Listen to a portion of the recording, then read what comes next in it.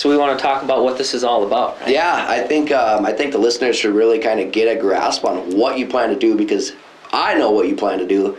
I think it's brilliant, but I think the people need to know what's coming, because for one, I'm super excited about it. Yeah. So what can we expect from this thing? This thing is going to be, something that's been brewing for years and years and years. Yeah. Because when I got into this industry, I still always tell people, back in 2009, 2010, I was like, I wasn't even sure I wanted to stay in the mortgage industry. Yeah. But it was when I was about a year into it, and I was like, there is a lot of bums, a lot of lies, a lot of misconceptions, Yep. and people are getting a disservice in the mortgage and real estate industry. And I still didn't even know a lot. Like, I still was like only a year in, so I didn't even know what a lot of loan programs meant. Yeah. But I was drawn in by clients of mine and realtors that were like telling me these horror stories. And I was like, that's bullshit. Right. So it like made me develop a passion. I didn't just like start in the mortgage industry and look at me, I'm passionate about it. You have to be in something and sacrifice and put hours and months and years until you get a passion for it. Right. And so when I was like building myself into the mortgage industry and figuring out if it was still right for me, I was like, oh my gosh, I gotta stay in here. Like, I gotta stay right here, even though I didn't like half of what I was doing. Yeah, it's not an easy the job. Paperwork, the long hours, and I was like, but these people need it. They need it. And then as the years went on, it was like, oh, maybe one day a podcast would be cool, right? Yeah. And then now it's like, okay, the time's right. The time's right because more than ever right now, with the amount of people that flooded into this industry, there's a ton of shitty ones and a ton of good ones. And I want to divide that, and I want the bad ones to go away because they have people's money on the line. Yeah. And they trust them to go, hey, what should I do? I've never bought a house before. So this podcast is going to embody the truth, to get the lies out there, and to give people the advice, and to make people's stress levels before they even start the loan process. And they don't even have to be first-time home buyers, right? Right. I hope a lot of people that tune into this are just like, man, home buying kind of freaks me out, or I don't want to make a mistake. I don't know who to call first. I want this podcast to be the trust, the heartbeat of home buying in the country. This is the source. If you want to start somewhere or get good information, this is where you start. You start to listen, watch, and get yourself educated. Yeah. And after that, then your stress level will drop a little bit, and before you even try to get pre-approved or searching for homes online, you're like, I'm ready. Right. You know as well as I do, I think that there's just a huge lack of education around buying a house. You can talk about first-time home buyers, but even think about people that you've done, they bought 2 houses. They don't even know what they did. They're just like, yeah, I just have a house. I made a payment. It is what it is. But they don't know like what happened, right? So there's a lot of misconceptions out there. I think you've probably seen, well, we always think you've seen them all, but as every day goes by, you find something new. Mm-hmm. But what are some of the biggest things that like you really want to get these people to understand so that they can look for this when they are making the move to buy a new house, or even simply, honestly, refinancing? I don't think a lot of people know what that's all about either. Right. I mean, that's a fully loaded question with a lot of details, but I think there's a couple big takeaways, and I want people to know, the biggest thing I want people to know is who to pick and why. So when it comes to the real estate agent and the lender and the insurance agent that you decide to go into business with, it's not about whose name is on the listing or who's got the cheapest rate. Right. It's not about just go to your local bank, because all those things and reasons how people have bought a house and, oh, I just did that. I want them to rethink how people do business in this line of work, because the craziest horror stories and misconceptions you hear are from bad advice, people that are licensed in the industry that literally didn't take it seriously, and they're giving bad advice. They're saying, oh, you don't need a home inspection, it's going to be fine. Right. It's like, that realtor's been around for 5 years and is saying shit like that? Yeah. Or, oh, I just went to my bank and I don't know, I just got some loan. And I'm like, That's all you did? Or they just went there and got told they can't get a loan, but it was only one option, you know? Yeah. Conventional loan, you didn't qualify. Yep. But there's so many other options. So many. And a lot of banks cherry pick. A lot of banks go, we just really kind of do this and come on in and get you out the door. They don't really care about the person. So it's like, I want people to not worry about, did I get the cheapest rate?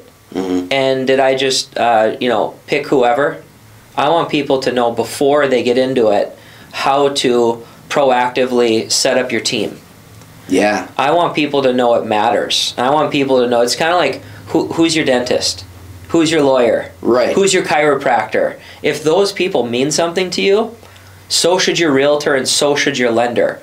But there's something that I've still never put my finger on in this industry, and people in the financial world, whether it's who you bank with, mm-hmm. who your insurance is with, who you did your mortgage with, and who your realtor is, a lot of people, when I ask them these questions, they're like, I don't know. My bank is, what's it again?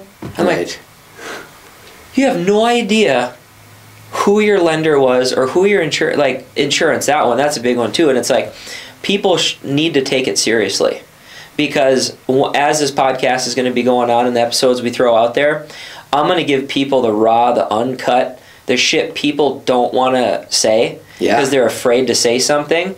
I'm going to say it. I'm going to call out people that should be called out. I'm going to talk about topics that are like borderline, should you say it, should you not? I'm just going to say it. I want the people to decide, oh, wow, glad he said that. Yeah. Because it's not fair for people to know, to not know stuff that is going to cost them thousands of dollars. And they don't even know it, to be honest, until it's too late. Correct. This one right here. That guy got a real cheap interest rate. And then I'm like, well, what did you get quoted? Like this, whatever. And I'm like, did you look at the fees? Right. That's a big one. They're stuck on the rate when it's like, well, look at the fees they're charging you.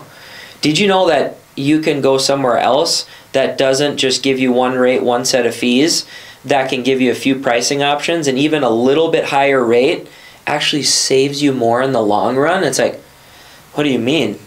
Well, that had $8,000 more in closing costs. Yeah. My rate's only $12 more a month on the rate, but our fees are half. That'll take you 9 years to pay back the difference. You're not even gonna be in this house for 9 years. Yeah. If it's and the client's home. like, oh my gosh, I would have never thought about it. Good thing your realtor sent you over. And it's like, that's the stuff we're going to talk about. Yeah, I'm excited about that because we've talked off air a lot about all that stuff. I think that there's not a lot of people out there saying it, and I'm excited that you're going to be the one that kind of leads that pack because I do think you got a lot. I mean, we've talked about a lot of stuff, so I know that there's knowledge out there. Yep. Because we talk to people all the time that you brought up a great point there with the interest rate, like the pricing options. People just think there's one rate. What are rates today? Mm-hmm. But they don't know about buy downs. They don't know about even increasing your rate because let's say you're a couple grand short on your closing costs, or you want to save a little bit on your closing costs. At a little bit of a bump in the rate doesn't affect the payment a whole lot, but saves you thousands on your fees. Yep. And they don't even know that's an option because you're right. They're so caught on lowest rate, lowest rate, lowest rate. Yep. And then they get blinded. Yep. By everything else in the process. And stuff like appraisals and inspections, which it's a part of the mortgage process. But a lot of people don't know, oh, is that my inspection? Or no, it's not your inspection. Yeah. I want people to know, should you buy that house? Whereas a lot of realtors and lenders want to just go. Yeah. They want to get a commission check. Yep. They just want to close it. And then the poor client, I get some calls some days, they're like, I shouldn't have bought this house, and I'm looking at refinancing. I'm like, what's wrong? And then they tell me some of these crazy stories about, well, the realtor said it should be fine, and the lender didn't bring it up, and we had this go wrong with the house, and this go wrong with the house. And so I'm going to actually tell stories. Yeah. I'm going to give actual examples without mentioning names, and then people are going to be blown away. Because most people think a loan's a loan, a realtor's a realtor, a bank is a bank, and wow, I just got a house. That is not what is it. That's not what it is. It's not. And there's a lot of there's a bad stigma around buying a house is so scary and all these bad experiences.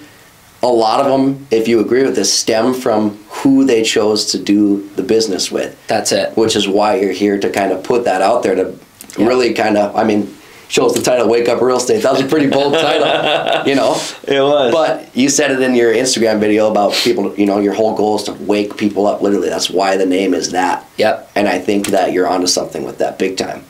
You know, and Wake Up Real Estate is not to make friends in the industry. Wake Up Real Estate is to make friends out in the public. Yeah. I want people to know that I got your back. I got your back. And if some people don't like it, the people that don't like what we're going to talk about are the people that should not be in this industry, period. Yeah. And every time I hear stories about them or this or that, I'm going to call it out on here. Not going to mention names, but I am going to say, did you know about this? Did you know that this is not being told to you because of, and you know what most of the time what the because of answer is? Paychecks. Yep. And that's not fair. The consumer deserves way more than that. Exactly. They don't know any better about that. You know? Yep. The loan officer is the one that can look at the product. And I think one of the things that you do really well at, and what you'll kind of break down, is a lot of times you don't get a client in the door and then say like, oh, well, here's a really good product. Here's a really good product. You kind of talk to them first. I've heard you on the phone hours on end about, you kind of figure out their situation, because what they don't know is all the back end options, but you do. So you can get their situation, and then you can find the product that caters to what they don't even know they need. Yep. You know, they don't come to you knowing like, I need to go conventional with single pay, that all that stuff. They don't know about that. Yep. But if you just listen to their story for 10, 15 minutes, you can pinpoint a product that they don't even know exists. Exactly. And I don't think a lot of people do that. And it's simple as this. It's like buying a home, getting your mortgage loan is broke down in a couple basic processes. Your pre-approval process, which should be taken sacredly. Yeah. Where you go over credit, income, debt to income, assets, and what's your best loan option. Most banks and credit unions and mortgage companies, they some of the stories I get, because people are shopping and they'll go to me for a second opinion or whatever, they're like, no, I didn't even really talk to anybody. They just sent me a few emails. Yeah. And I was like, well, what did they send you for options? I don't know, I think conventional or something. And I'm like, you think and you have no idea, and that's the place that wants to get your business? Blows my mind. It's the pre-approval process, it's the house hunting process, and then it's the going under contract, inspection, and then the loan process. Yeah. And all those pieces, there's big bullet points in there that when you have a good lender and a good realtor, they will educate you, prep you, talk to you about stuff. So at the end of the transaction, you work with somebody like me and our team, you're going to be like, wow, they taught me so much. Yeah. Versus when places go, I don't even know what happened, I just closed. Yep.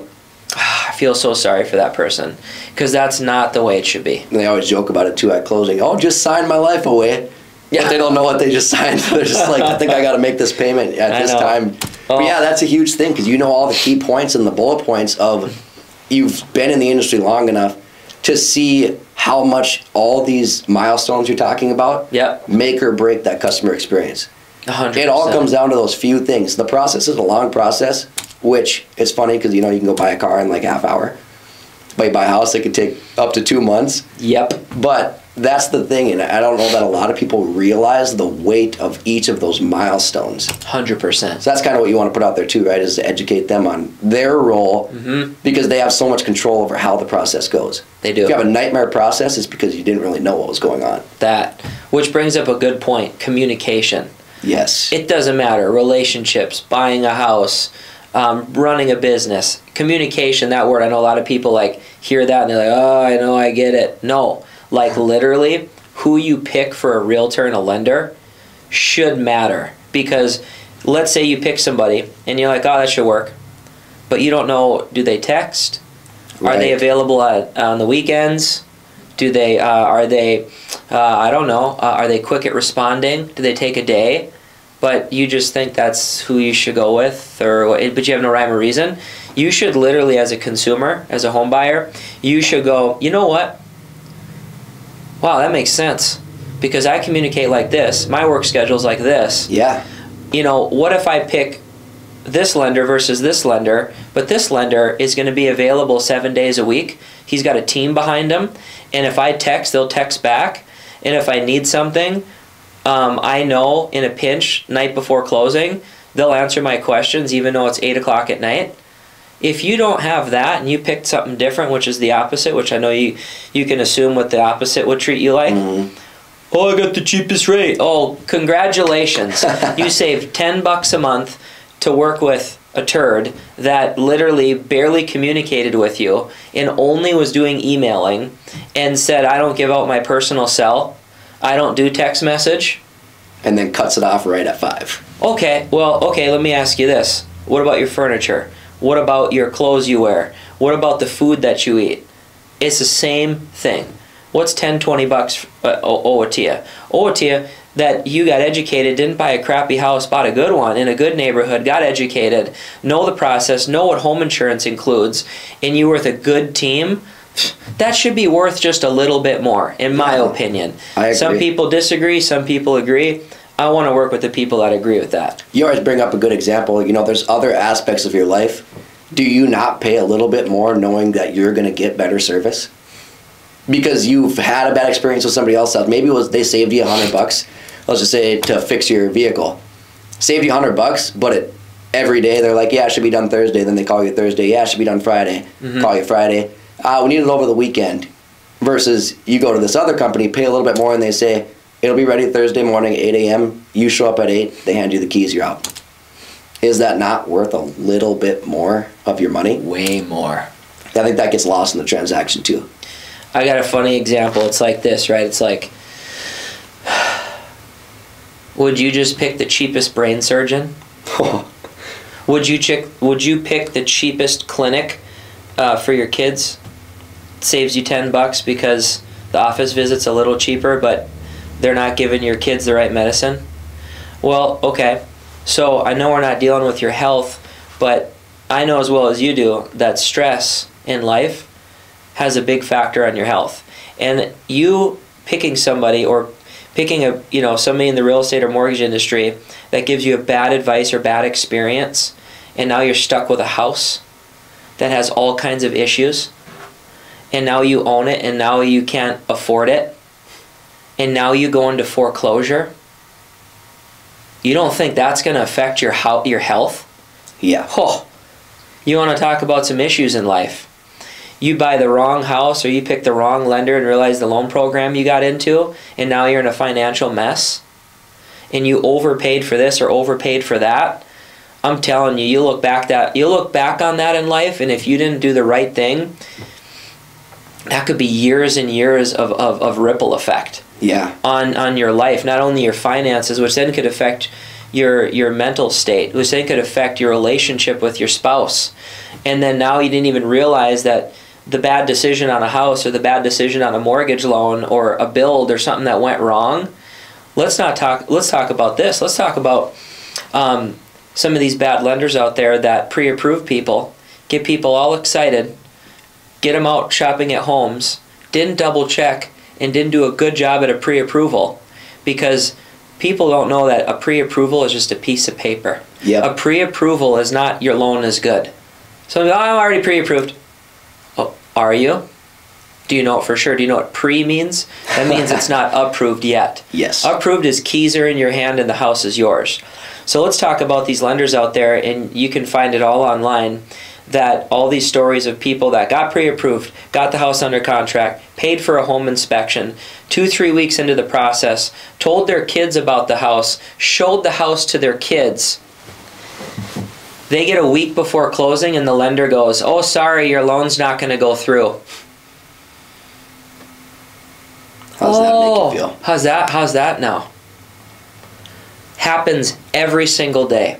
Google it. Look it up. And because there's all kinds of stuff with lenders that pre-approval letters protect them, because clients could quit their job. Yep. Clients could give misinformation. But if you gave good information and that lender is just the hook and book type lender, which are a lot of these online lenders, they'll literally just go next, next, next.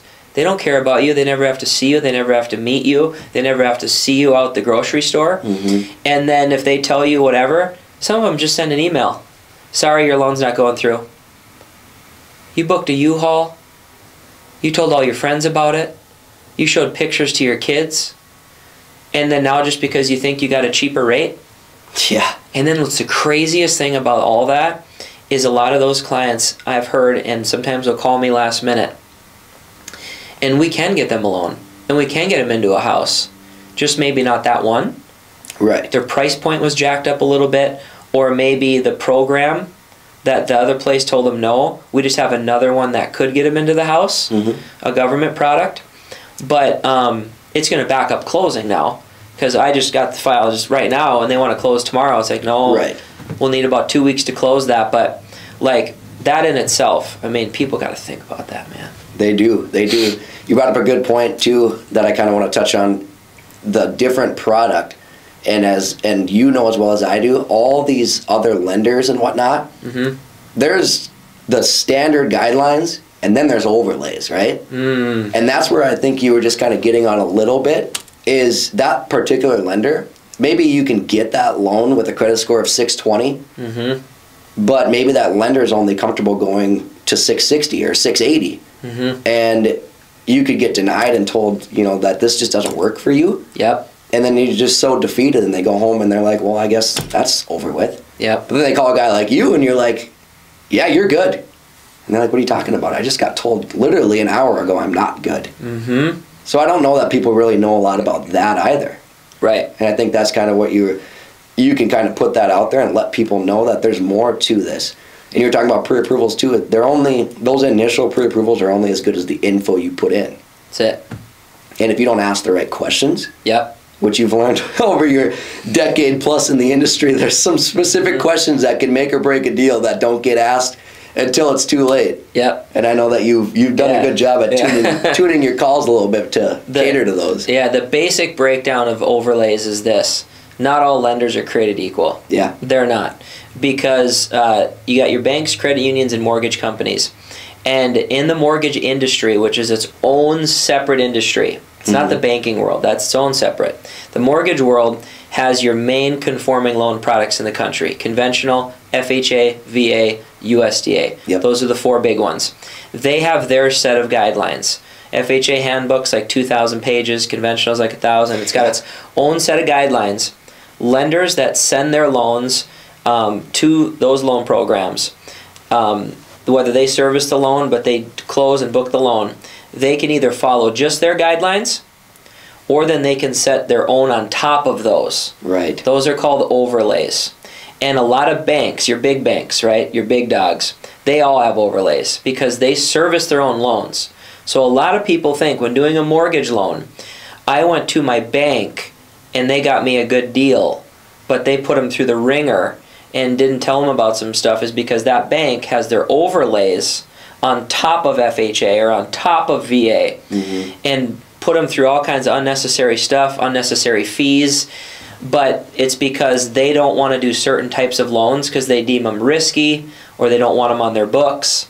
Whereas half the world has overlays, the other half just go off of just the industry guidelines of those four programs. Right. That's the lender you want to find, because it's going to be less paperwork for you. It's going to be easier to close. It's going to be faster to close your loan.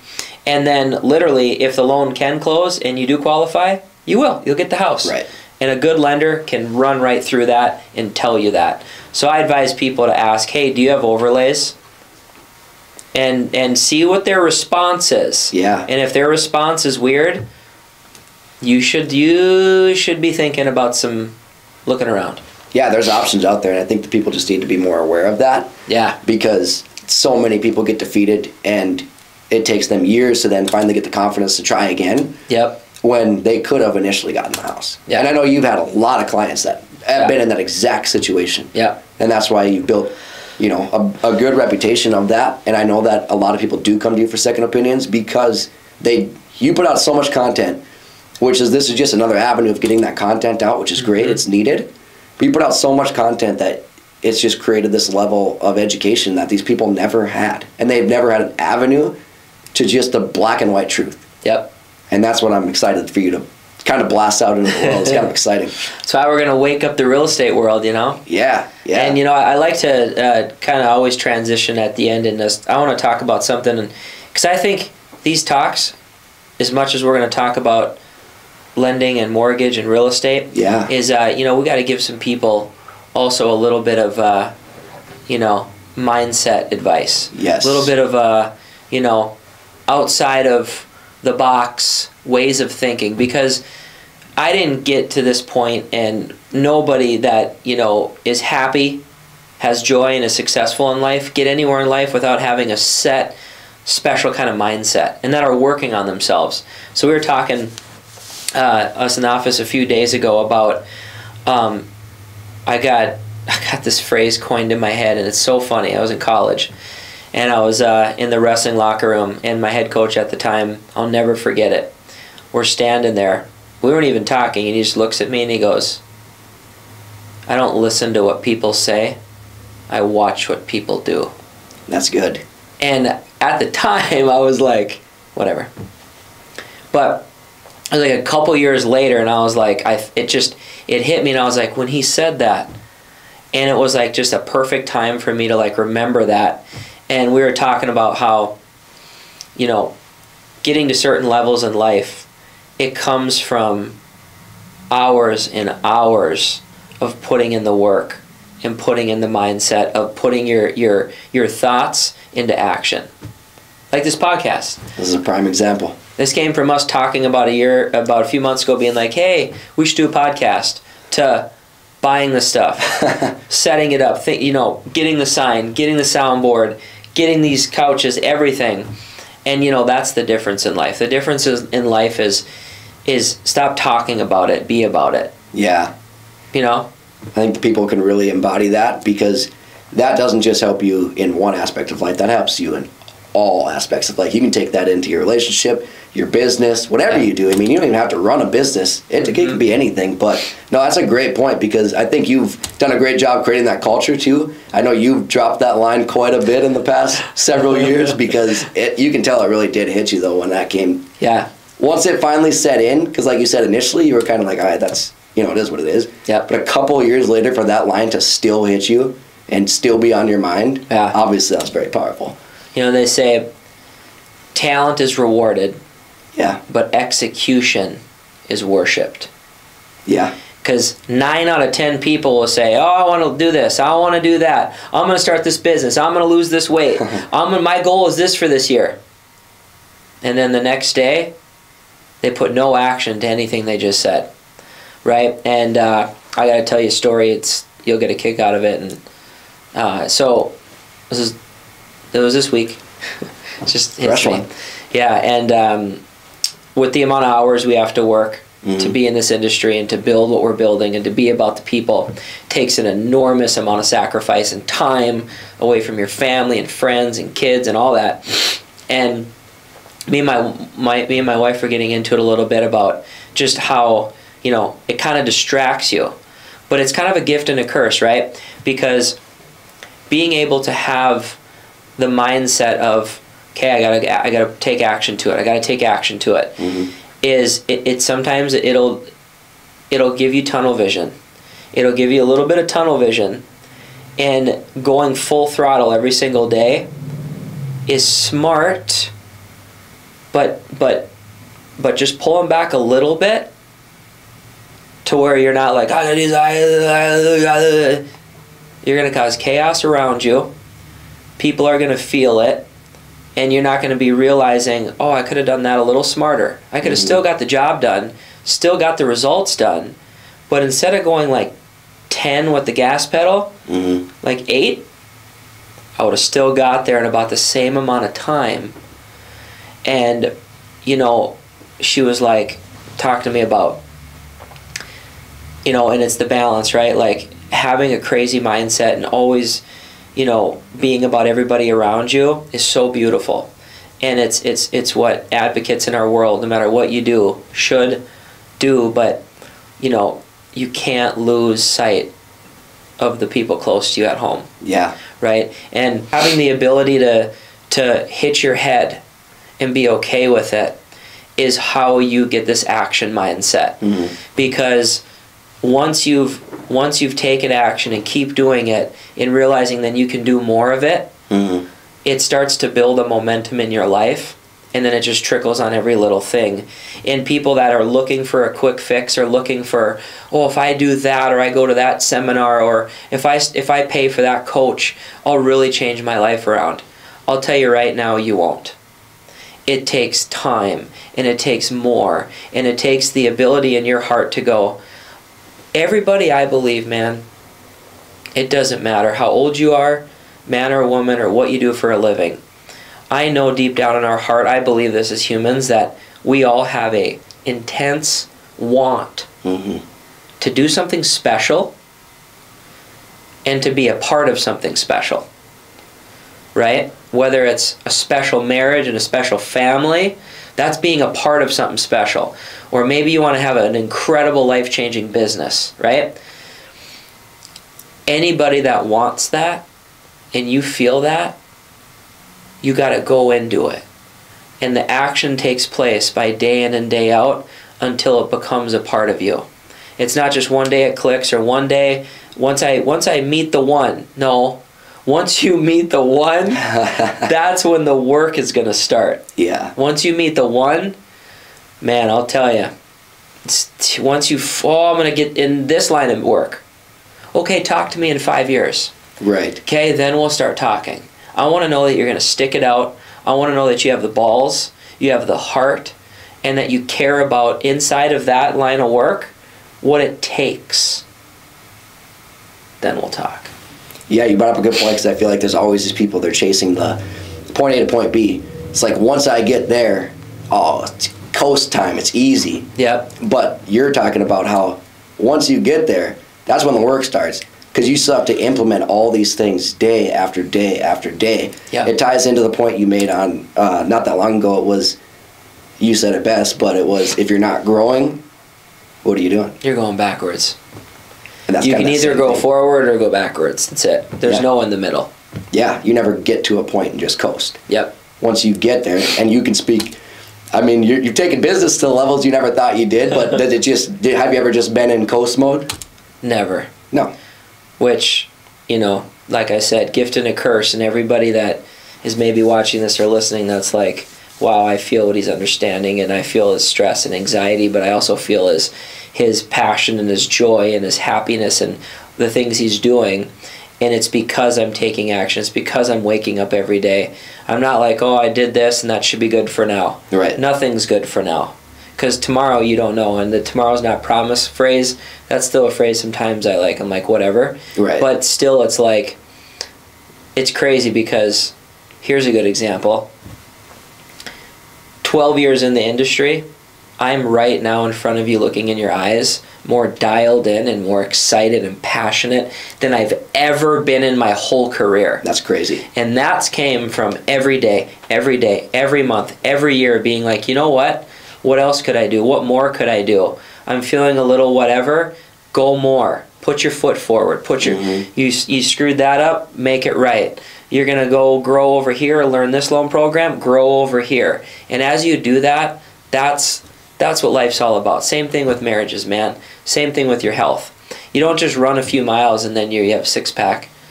You got to keep running. You got to keep running. You got to keep going to the gym.